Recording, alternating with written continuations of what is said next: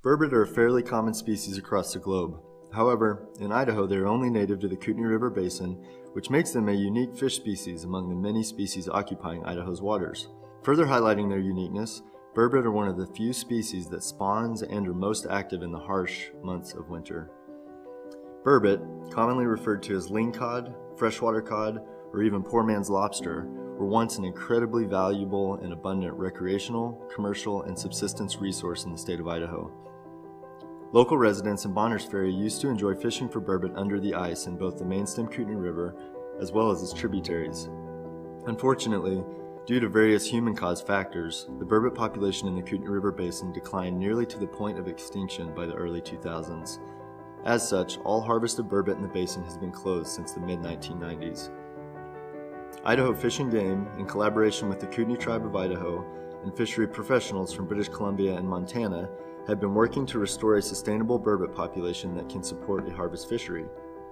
Since 2009, the Kootenai Tribe of Idaho has been spawning and raising burbot from Moy Lake in British Columbia, and then releasing these hatchery-raised juveniles into the Kootenai Basin. In-river research, monitoring, and evaluation by Idaho Fish and Game personnel have been crucial in understanding how the population is changing in size, what habitats burbot are using, where they are spawning in the basin, along with many other important pieces of information. Since the early 1990s, Idaho Fish and Game personnel have been using baited hoop nets to capture burbot in the river. Each year, hoop nets are deployed via jet boat at the beginning of December, and they are fished continuously until the nets are removed at the end of March.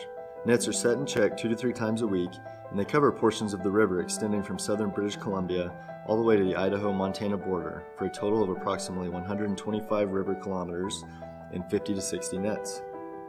When a net is retrieved that contains burbot, all captured fish go through a full workup process by Fish and Game personnel. First, fish are removed from the net and placed into a holding bin on the boat deck.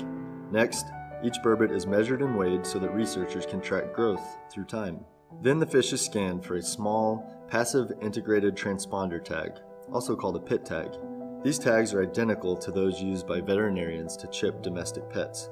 The pit tags provide a unique number for each fish that allows Fish and Game personnel to identify each fish as an individual if it is recaptured in the future. Many of the captured burbot are pit tagged before being released from the hatchery. However, if a fish is scanned for a tag when it is captured and doesn't have one, Fish and Game personnel insert a pit tag into the muscle along the fish's back, or if the fish is large enough, into its cheek meat. Finally, a small clip of the fish's dorsal fin is removed and preserved for genetic analyses to help Fish and Game better understand the genetic diversity and age structure of the population. In addition, this fin clip provides information on the sex of the fish, the age at which it was released, the specific location in the river where it was released, and whether the fish originated from the wild or from the Kootenai tribal hatchery.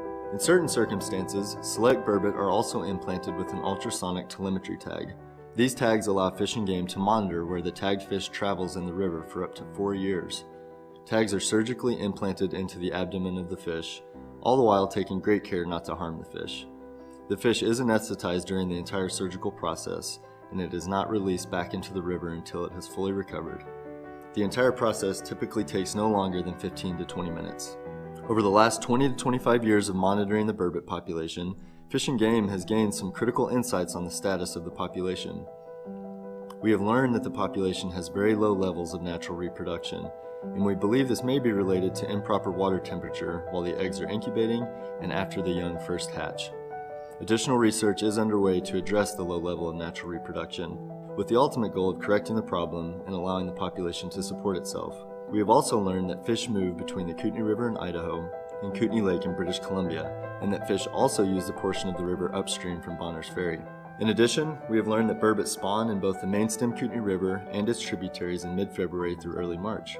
We have learned that the hatchery-raised burbot released into the river as juveniles survive relatively well, grow quickly, and attempt to spawn in the river by the age of 3. As for the lifespan of a burbot in the Kootenai Basin, we have learned that burbot live until the age of 8 to 10 years, and they are capable of reaching 30 to 35 inches and 8 to 14 pounds. We have estimated that there are approximately 40 to 50,000 burbot currently residing in the Kootenai River system, and over 18,000 of those are mature adult fish. Perhaps most importantly, We have estimated that restoration targets set for the adult population in 2005 were met in 2019. These results highlight the success of project collaborators to rebuild this population and meet restoration targets in a relatively short period of time. Furthermore, in response to these important findings, Idaho Fish and Game opened a harvest fishery for burbot in the Kootenai Basin effective January 2019.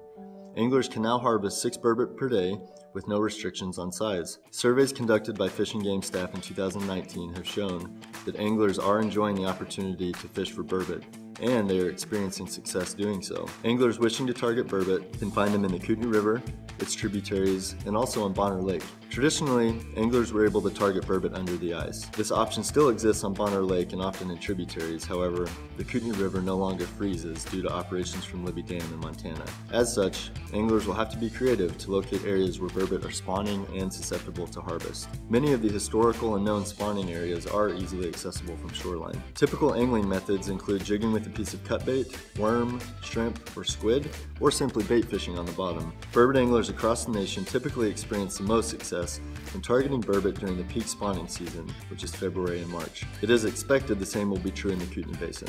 Project collaborators are extremely excited to provide fishing opportunity for this once prized resource in the Kootenai River.